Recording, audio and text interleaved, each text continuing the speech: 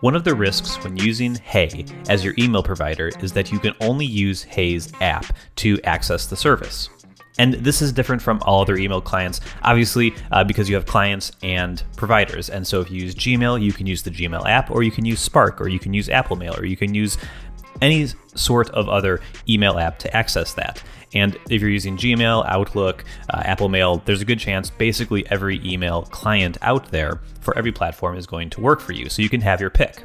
The disadvantage of an app like Hey, which I currently use for my email, is that you can only use it with Hey's app and their website.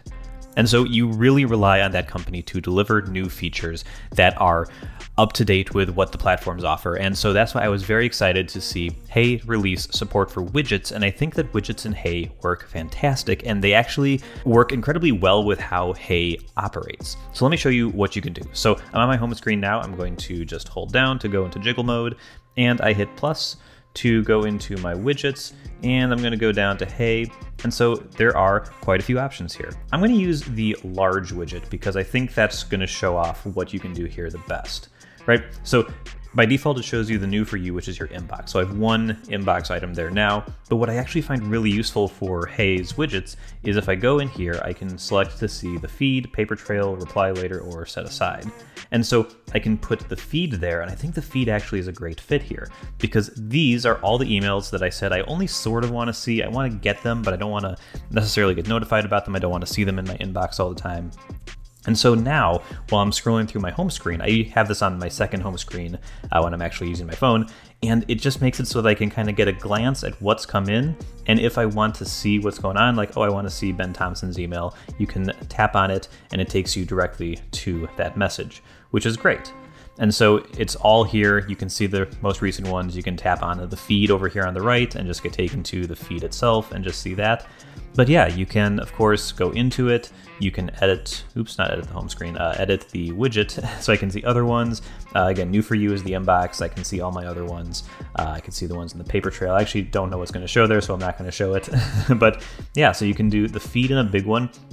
I actually like the idea quite a bit of going into, let's see, if I go to Hey again, let's do this smaller one. Where is that? Here we go, latest email list. So I'm going to drag this onto my home screen now. And so again, defaults to the inbox, but I can switch it to my reply later. And so now I can see a list of basically to-do lists. So I have an email to Josh I need to reply to, and I can go into that and send my reply. But it's a nice way to kind of keep track of, kind of like how your task manager can show your upcoming tasks.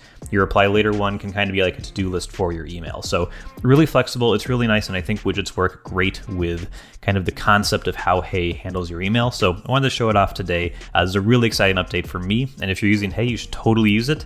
I don't know if it's a reason on its own to switch to Hey, especially at $100, and like I said, you have to use their app, but I think that if you're using it, it's going to make you very happy. Oh, and before I go, one last thing.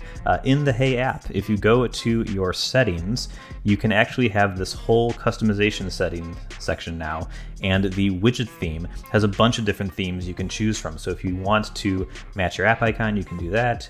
And so let's see, I'm just gonna go with rainbow, right? And so now I go to my home screen and those sidebar and top bar are adjusted. So you can make it themed a little bit however you want. So that's also cool too, worth mentioning. Thank you so much for watching.